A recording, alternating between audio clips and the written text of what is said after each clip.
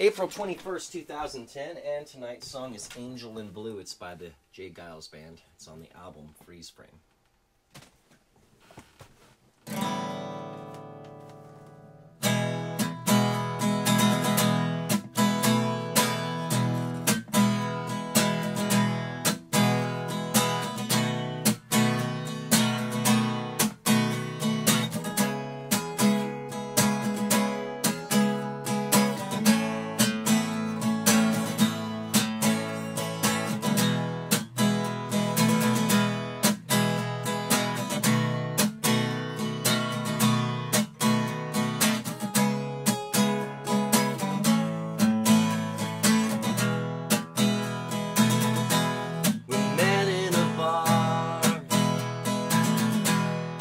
Chesapeake Bay with the white patent boots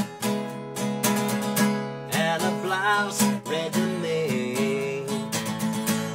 The tabletop dancer, she would smile on cue, those lips of an angel, angel in blue. Dancing for ages through cities of bars, she was kicking the habits of scoring in cars. She'd been drained of the spirits, all caged up in the zoo. Wildcat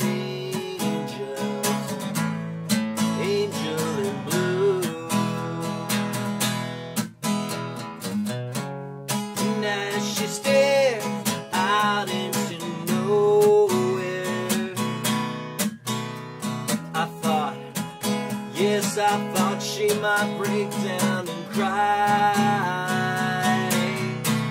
When I whispered, I thought I could love her. She just said, baby, don't even bother to try. And I watched as she spoke. Her words chilled my bones. All her friends did her favors, they were really just loans. And she never had dreams, so they never came true. The palest of angels, angel in blue. And the bees, they had stung her, birds they had flown. There were guys she could number, but none had she known. And she never had dreams, so they never came true. My fatal angel, angel in blue.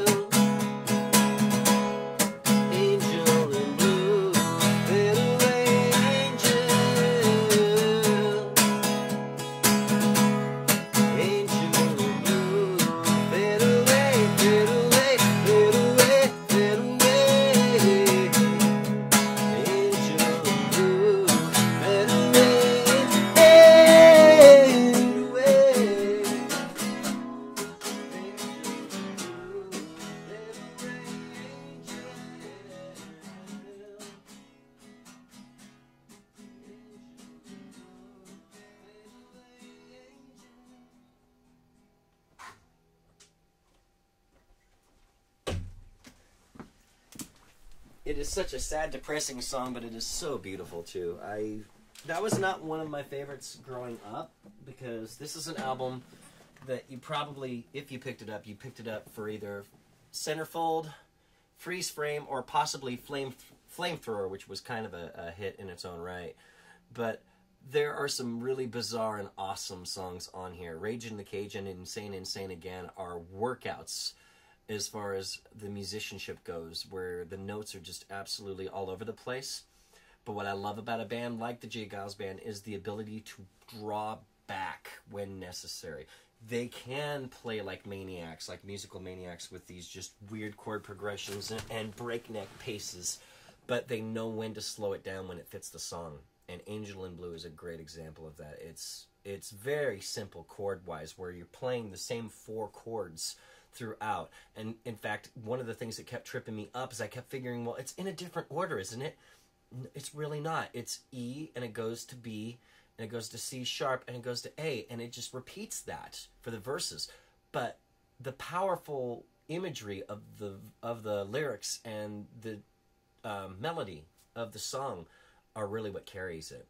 Because, you know, if you just play those same 4 chords over and over, you know, get pretty old. But I find that with that song, I'm completely entranced with it. And with the when she just said, "Baby, don't even bother to try," the line before that, when I whispered I thought I could love her, she said, "Baby, just don't even bother to try." The powerful impact of that. Normally, it's funny because the lyric after that is talking about how her words chilled my bones. When I listen to the original of that sends a chill through me. Normally, hearing the intensity of the way that that's delivered is just fantastic. So, honestly, one of my favorite albums ever. If you look on the back wall there, the bottom 2 right there, I thought that the back cover was so cool too, that you'll find that on the back wall, as well as this awesome artwork. And I wish I could say I knew who did the artwork on it, but it really is exceptionally cool. All right, that's definitely it for now. Got some other stuff to do, including our first gig at the Empyrean, doing karaoke DJ stuff there, so that should be fun. You know, it'll be interesting to see how it goes. So, for those of you watching this far, thank you for watching. Take care. We'll catch you next time.